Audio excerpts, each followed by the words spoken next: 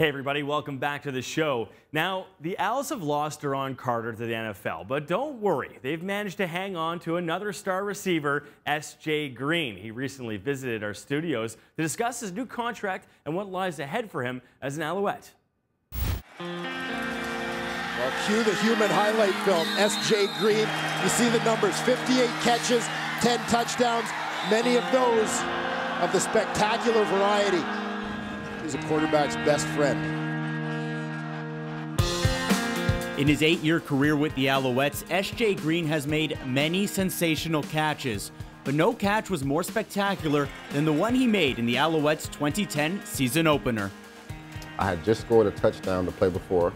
I believe it was the same, we called the same play back-to-back that play.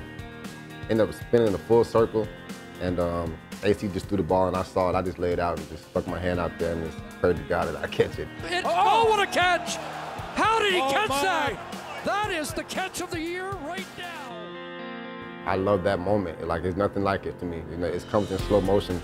I don't hear anything until I catch it now, and then it just speeds back up again. It doesn't get better than that. The Alouettes are expecting more acrobatic catches from S.J. Green this season. After a tense winter of negotiations, the club and Green have agreed to a new 3-year deal that will reportedly make him the highest paid receiver in the CFL. What makes the deal even more impressive, however, is the fact that Green negotiated it for himself without the services of an agent. I've had an agent my first 2 years in the CFL, but you know, did away with that a couple of years back, and I worked with Pop one-on-one, renegotiating and then signing extensions, but and negotiating my own deal was different. It was a learning experience for me, and I got an opportunity to appreciate Jim Pop for who he really is. You know, he's a great GM. He's good at what he does, and there's a reason why he's in the position that he's in. While Green re-signed with the Alouettes, others have moved on. Most notably, Duron Carter, who led the Alouettes last year in receiving yards and touchdowns. To fill the void, the team acquired former CFL All-Star Fred Stamps.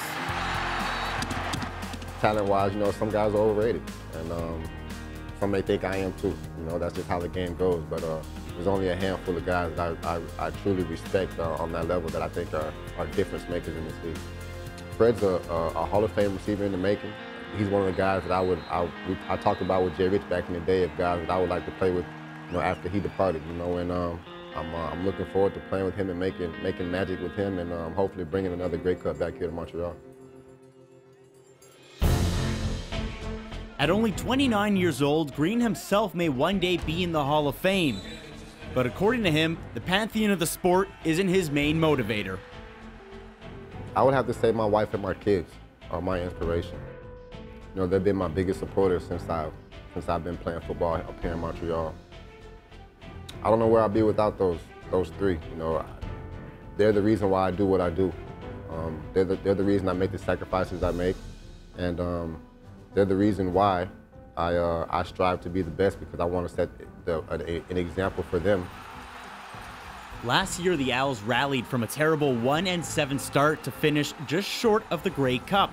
Green says that experience brought the team closer together and has them ready for a shot at redemption. Unbelievable relationship with the guys I have in that locker room. And I think that played a big part of our success, you know, surging late in the season last year, how close of a group that we are. And that also played a big part of me coming back. It's hard to walk away from those guys. I feel like I was turning my back on them if I was to leave.